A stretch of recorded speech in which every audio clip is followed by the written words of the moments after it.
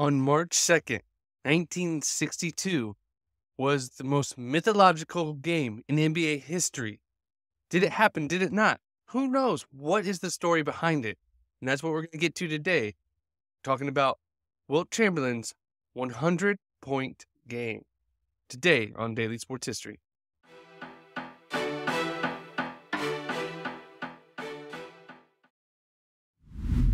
Welcome to Daily Sports History. I'm Ethan Reese, your guide to a rapid deep dive into sports history every day. To most of us, Wilt Chamberlain is this mythological figure, someone we didn't even see play.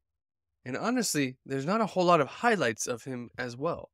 He retired in 1973 as TV was becoming more of a boom in the basketball world, and most of us weren't even alive yet. So to have seen him play was rare, and to see his 100-point game was even more rare. So first, let's go over Wilt Chamberlain. Now, I could do a whole episode, and I probably will do a whole episode just about who he was and all the things he did in his career, because there's a lot, and I'm not going to go through every little thing. I'm just going to go through some big points, because you got to understand, how did Wilt get to this point in track and field at the size of 6'11"? He still grew a few more inches to be his reported 7'1" height when he played in the NBA. But at that time, his high jump was 6 feet 6 inches. He ran the 440-yard dash with 49 seconds. And he shot put 53 feet and long jump 22 feet. He was just an athletic marvel. At his size, there's no real comparison. The closest comparison we can get to being as athletic as he was today would be LeBron James. And he was about 5 inches taller than LeBron. So not only was he big and physically fit, he was just dominant. It's reported that he could bench press over 500 pounds 10 times. So the main thing was that he was an athletic freak. And in high school, he averaged over 37 points a game, setting the Philadelphia high school scoring record. So that grew the attention and led him to Kansas University. He debuted with a bang, setting a record for a college player's first game with 52 points and 31 rebounds. He entered college dominating. But he didn't start his professional career in the NBA. No, he went to the Harlem Globetrotters because he left college early, as he had to wait 4 years to enter the NBA. So he played a year with the Harlem Globetrotters and actually took a pay cut to join the NBA, but he was able to join his hometown team in Philadelphia with the Philadelphia Warriors. And he took the NBA world by storm, leading the league in rebounds and points his first 2 seasons, and continued that trend for multiple years. But in 1961 was when he really took off, averaging over 50 points a game, a record that still holds to this day. And this year, before his 100-point game, he had already set the record for the most points in a game at 78. But what made this game different? What made it having the chance on March 2nd, 1961 to score 100 points? Well, it required a lot of things to happen. One, the New York Knicks were a terrible team at the time. They were in last place and didn't have a whole lot of quality players. And then their starting center, Phil Jordan, had the flu.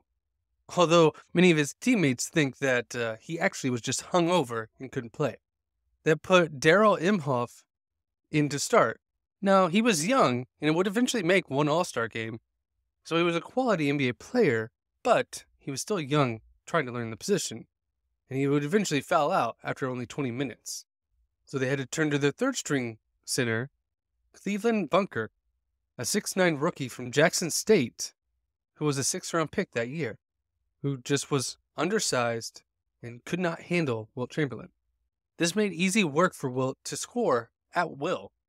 And when he started to rack up points, that's when his team realized, well, he has a shot to go for 100, as they had already known him to go for 70 multiple times. So the team got together and decided they were going to start fouling more and more to stop the clock to actually go for 100 points. These fouls actually made it possible for him to get to that. But with the clock stopping and them getting the ball back over and over, it allowed more and more chances for him to score. But that didn't stop the other team from fouling him.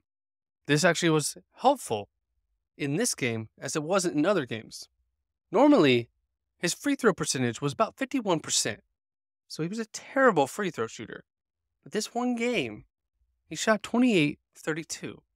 Maybe it was just his focus, or he just got lucky. But this was the main factor in him scoring 100 points. If he would have shot his average, he would have been somewhere in the 80s. Still would have been the record all time, but wouldn't have been that 100 number that's so clean and crisp that made it mythological. And that night from the field, he shot 36 for 63, shooting over 50% from the field. You add that up, and you get the 100. Now, what makes this game so mythological? That we often just pass over it and don't even think about it sometimes. We just mentioned it in passing. Well, it's mainly because it wasn't televised. At this time, television was still new in the sports world, but it was also because they were playing it on a neutral site in Hershey, Pennsylvania. They didn't have their regular crew there. And the radio broadcast wasn't recorded as normal. There's a few snippets that have gotten recorded that people have been able to find throughout the years. But it wasn't like they were all prepared for this. You didn't know this was going to happen. And it was just a one-off. And normally, we wouldn't have cared. Except for a legendary thing happened that very night. Another thing that makes it mythological is there's only about 4,000 people in attendance. Meaning there was just almost no one there to talk about it. You had the journalist in that famous photo with the paper that said 100. Maybe that's all we need. My question is, do we think Wilt would have been successful in today's basketball world? I like to think he would have, as he was very athletic, but I don't think he would have had a chance at hitting 100 in today's game. Thank you for listening to today's Daily Sports History. I want to thank you so much from the bottom of my heart for listening today. I hope you enjoyed this. If you liked it, please follow and subscribe wherever you're listening. We'd love to see that our community is growing, and it makes me very excited and proud that you guys are enjoying this as well. And come back tomorrow for more Daily Sports History.